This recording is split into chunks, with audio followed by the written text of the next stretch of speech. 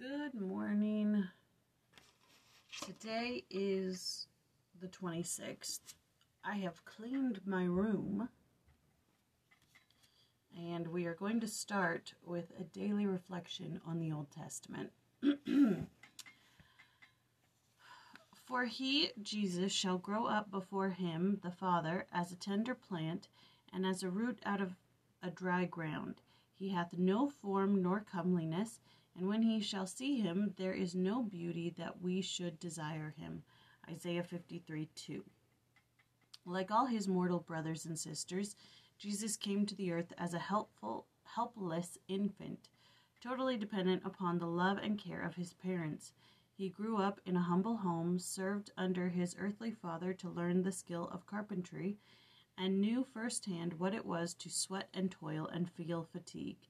There can be no doubt that some things about the young Jesus made him distinctive. He spake not as other men, neither could he be taught, for he needed not that any man should teach him. Yet he was not to be recognized as the Messiah because he was more handsome than the average Jewish boy, or because his clothing in some way distinguished him. No, people would come to know that Jesus is the Christ by the quiet whisperings of the Holy Spirit. God the Son was to be known only by the power of the Spirit of God.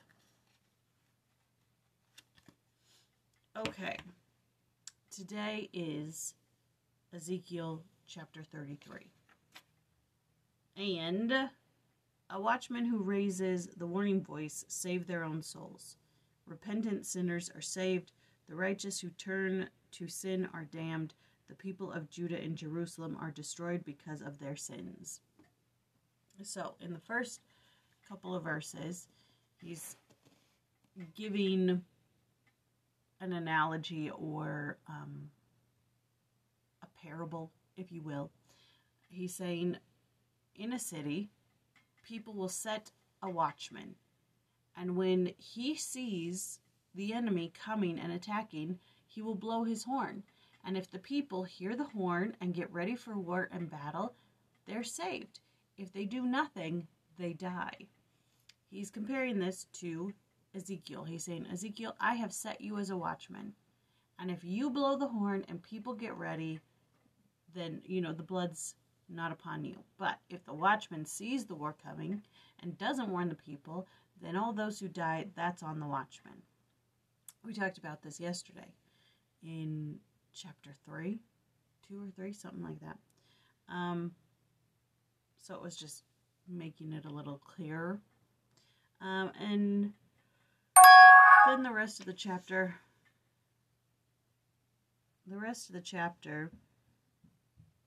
is about iniquity and people doing iniquity, which we talk a lot about. So nothing really stood out to me. Not too much. And there's nothing in the side-by-side because it goes Ezekiel 18, then 34. So skipping over basically everything. And here's what Ludlow has to say about 33. My hair is a mess. But anyways. Ezekiel 1 through 9. See the commentary for Ezekiel 3:17 through 19, which we read yesterday. 33:10 through 20. See the commentary for Ezekiel 18:14 through 30, which we didn't read. So let's do that. Okay. The scriptures teach there is an opposite in all things. Thus, if the sinner who repents can have all his sins removed, then the person who commits a sin should expect all his former sins to return. One possibility cannot exist without the possibility of the other. And then 33:17. Yet the children of thy people say, the way of the Lord is not equal, but as for them, their way is not equal. This verse could have been translated, yet the sons of your people say, the way of the Lord is not fair, but they and their way is not fair. I believe this to mean that people who complain about the standards. it's restrictive. It's not fair. I can't do this and I can't do that. And I don't have any freedom. I thought I had free agency. I can't choose this. I can't choose that. The way of the Lord is not fair. But if you think what the scripture's saying here is the way that you're choosing is not fair. You're choosing to have unbridled passion, free reign on all sin and iniquity, and expect no consequences at all. That's not fair.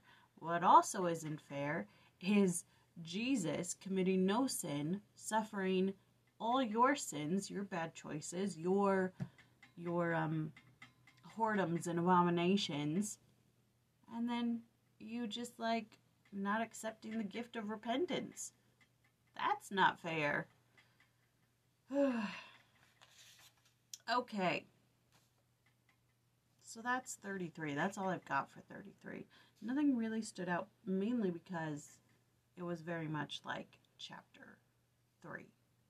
But we do 34 tomorrow, and then 36 and 37, and then 47. It's jiggling a bit too much for my liking. Okay, so I will then leave you with a prayer for a diary of prayer. From a diary of prayer. What did I say today was the 26th? Yes. I looked straight into that light and now everything's just... Okay, this is a Jewish prayer.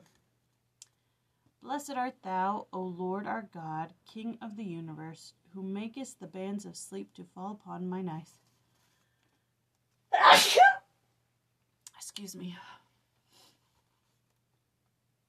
Okay. Let's just start over. Blessed art thou, O Lord our God, King of the universe, who makest the bands of sleep to fall upon mine eyes, and slumber upon mine eyeballs. May it be thy will, O Lord my God, and God of my fathers, to suffer me to lie down in peace, and to let me raise up again in peace. Let not my thoughts trouble me, nor evil dreams, nor evil fancies, but let my rest be perfect before thee. O lighten mine eyes, lest I sleep the sleep of death. For it is thou who givest light to the apple of the eye. Blessed art thou, O Lord, who givest light to the whole world in thy glory. All right, we'll see you tomorrow. I love you all. Bye.